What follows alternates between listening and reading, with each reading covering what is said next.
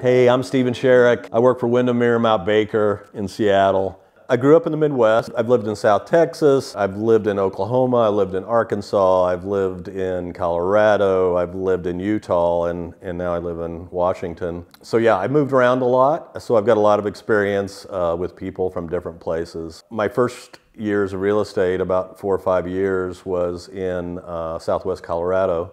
And I started basically, I knew nothing. I went from real estate school.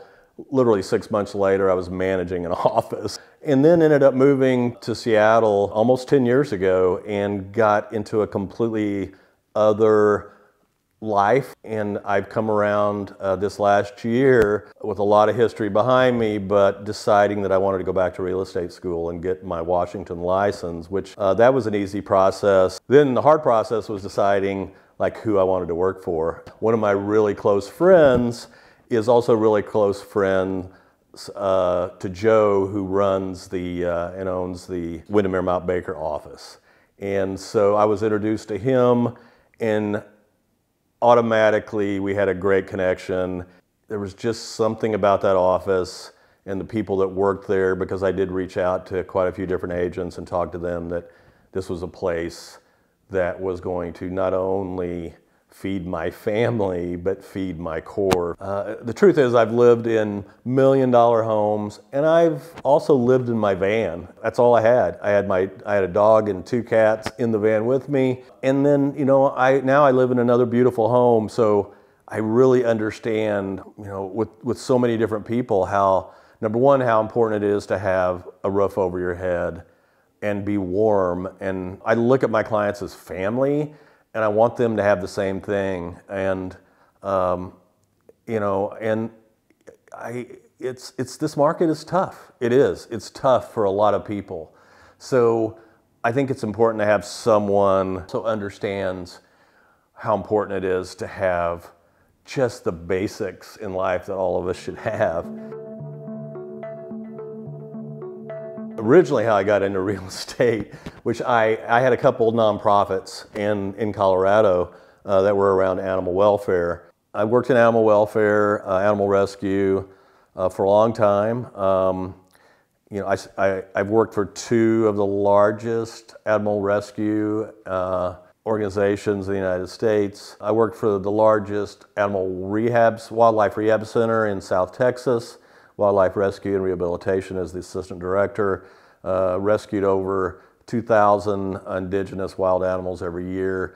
Then I went to work for Best Friends Animal Society in Utah, which is the largest domestic animal rescue in the United States. And then I've started in my own nonprofits, helping to teach mostly people around better ways to support wildlife and domestic animals. And I've worked in the rescue field for a while. So animals are a big thing. I have 2 rescue dogs and a rescue cat.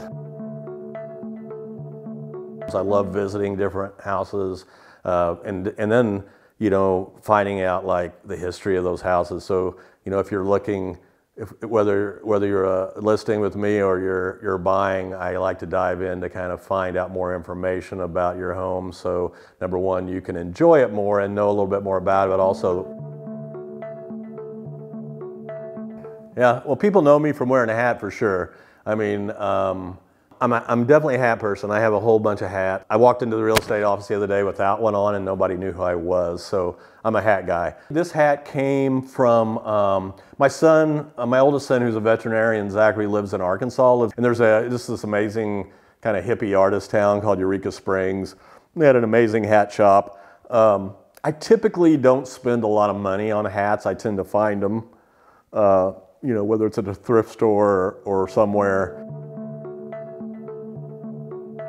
I have such a connection with crows and ravens, and my logo has a raven holding a key, which I think is super cool. Yeah, and so people know me. My circles know me as kind of the raven crow guy, because I know a lot about them, and they're kind of we're attracted to each other for sure. I learned a lot about life doing work with animals. It's taught me so much, and I knew that if we were really going to make a difference in the animals' lives, we had to connect with people. and it was just a dead end if we pushed people away. And I've been able to use that in my real estate. But we also have this amazing ability to have empathy and to have compassion for others, for people that don't have what we have, and for animals. And it's hard sometimes, and sometimes we look at it like, oh my gosh, we don't have that anymore, but it's there. And I just know me being able to have that empathy from being there, and that compassion is really important in this business. And I think, one of my favorite quotes from John Adams, and I use it in my emails, and it's on my website, is that he would sign all his letters with "your humble servant," and he was, his life was trying to serve others, and that's kind of whether you're flying or you're on four legs or whether you're walking around on two. That's kind of my mantra is, what can I do to help you?